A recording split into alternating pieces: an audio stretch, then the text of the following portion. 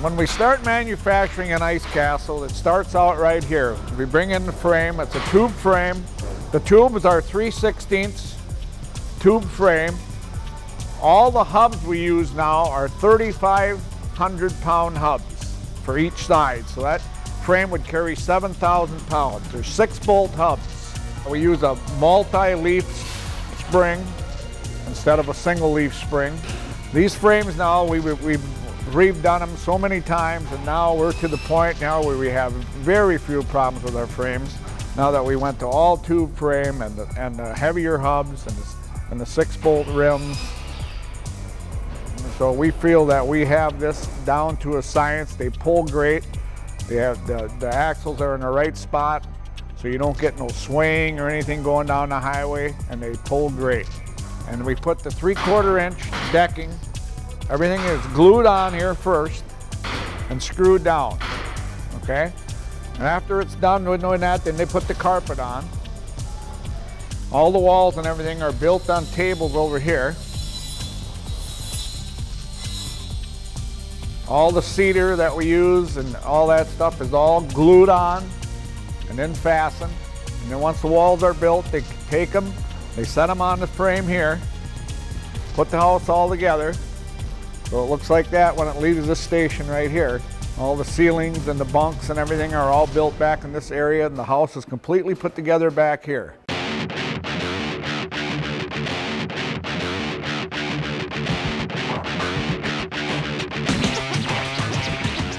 Okay, once the house is all put together, then it comes into a station in the main shop here. So they back it into one spot. They run all the wires, do all the insulating. Every house is house wrapped. Insulated, house wrapped, wired, all in one station here. Then the siders come, put the siding in. Then the windows go in. And the trimmers are inside, working on the inside as all this is going on. You can see that this is one here that's farther along where they got pretty much most of it all done already. The roof and everything goes on, stays in one spot till it's completely done. And you can see on this unit here that they're putting the siding on right now. It's all house wrapped. There's two ways that we can insulate. If the people want them urethane, we will urethane. We have a urethane system here that we can completely spray the unit, or we use R7 fiberglass with house wrap. Everything always gets house wrapped regardless. You know, that's a great windbreaker. You know, once they get them all sided and everything, they put the corners on. These here corners get put on last. The windows go in.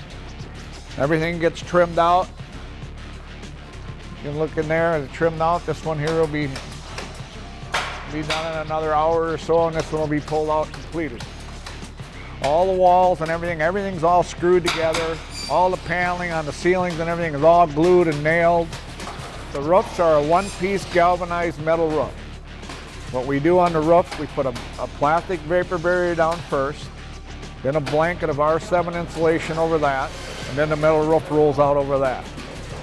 It's all a one-piece roof. It's got seams in it, but they're vulcanized right from the factory. So we've never had any problems with our roofs. Many people ask, why don't you use a rubber roof? Well, I just don't trust the rubber with the environments and stuff, and we've never had any problems with our galvanized roof, so we're staying there. We have 50 employees, and 90% of them have worked in the manufactured housing industry, and they all know what they're doing. I mean, we're RVIA certified. They come and check our units every 6 weeks, make sure everything is being done properly.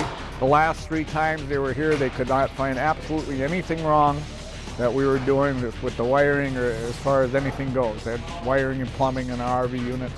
Everything was 100%. We're pretty proud of what we build.